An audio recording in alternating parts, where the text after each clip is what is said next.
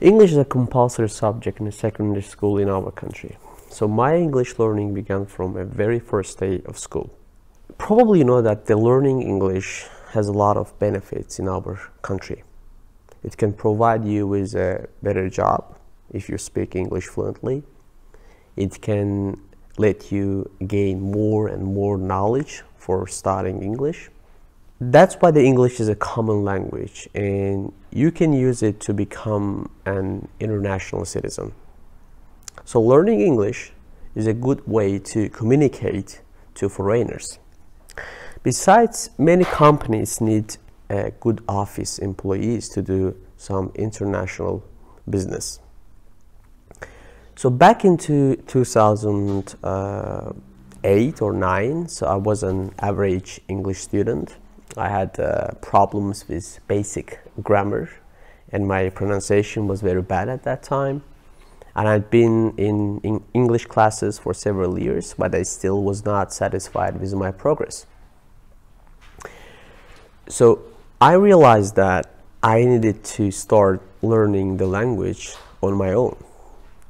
Up until then, so my main language activities were memorizing list of random individual words and doing some grammar exercises. And of course, we also did some reading and listening in class.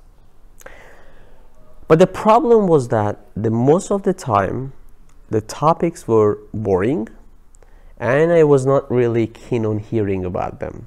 From time to time, we would play a game, but most of the games had one purpose: to get us to learn a list of words. And of course, they were no fun either. So after a few years of English classes, I knew some more or less, useful vocabulary and a couple of grammar rules.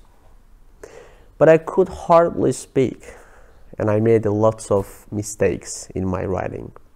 So I decided to start reading in English. I began with simplified books from the Penguin Readers series, which helped me to increase my vocabulary.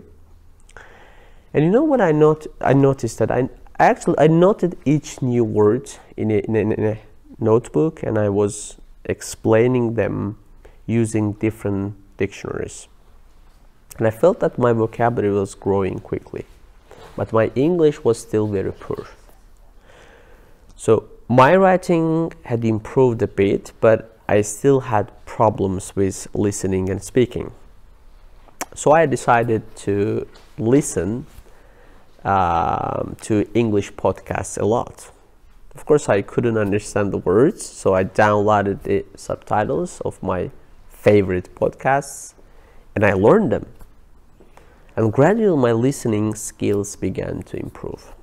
Moreover, I was chatting on the internet with my friends in English, so this has also helped me a lot. Right now, I can't say yet that I speak English like a native speaker, by far, but I'm trying and would love to speak it as fluently as the native speakers. And actually learning English is an ongoing process, and I'm still learning.